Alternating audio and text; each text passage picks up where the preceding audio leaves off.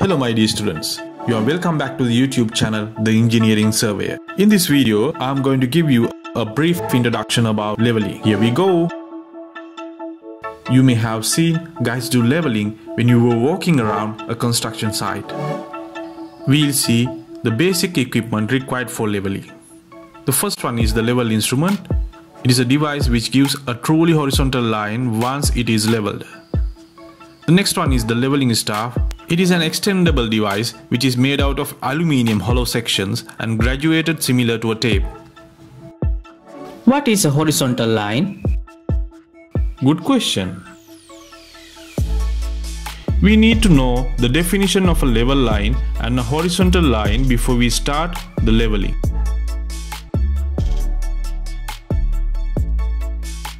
We'll see the definition of a level line.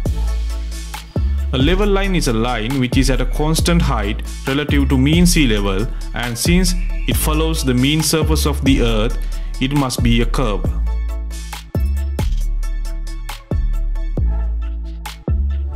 I thought that the level line is a straight line. Your point is okay. The imaginary line passing through the telescope of the instrument should be theoretically a straight line. Yet that straight line is not the level line, it is known as the horizontal line. We'll see what the horizontal line is.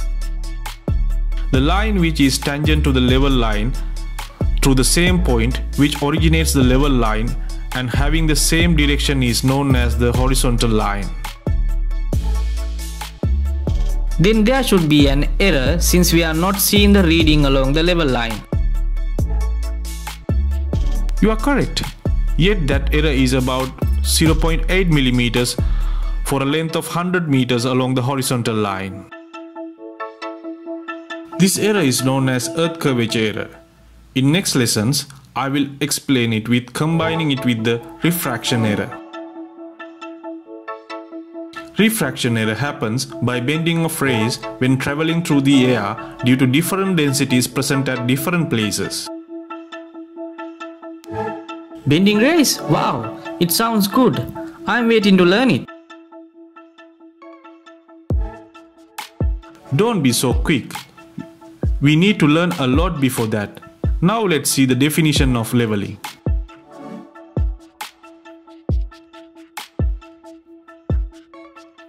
Leveling is the art of finding relative heights and depths of the objects on the surface of the earth.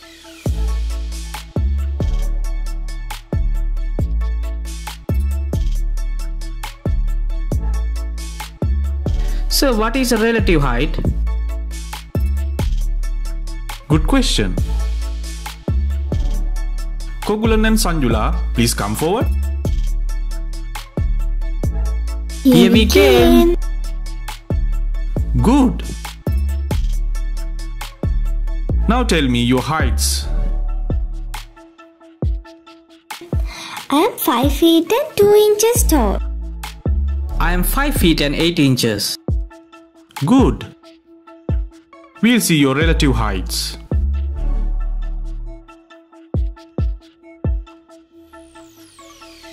Now you see the true height difference of Sanjula and Kogulan is 6 inches. The true height difference was measured referred to the floor since it is a horizontal surface. Now we can say the relative height of Kogulan is 6 inches compared to the height of Sanjula. In leveling, our reference line is in the floor. The line passing through the telescope is the reference line. Sir, could you please explain it further? Let's find out the difference of heights between point P and Q. When the level instrument is correctly leveled, the horizontal line passing through the center of telescope of level instrument is known as the collimation line. Now we can measure the heights of points P and Q referred to collimation line. Now we can easily find the height difference between P and Q by deducting 1.93 meters from 3.47 meters. This is the basic concept of leveling. Sir, Now we can understand the concept of leveling. It's not that much difficult. Yes, it is easy. That is enough for the day. Next time we'll talk about rise and fall method used for leveling. Bye. Bye.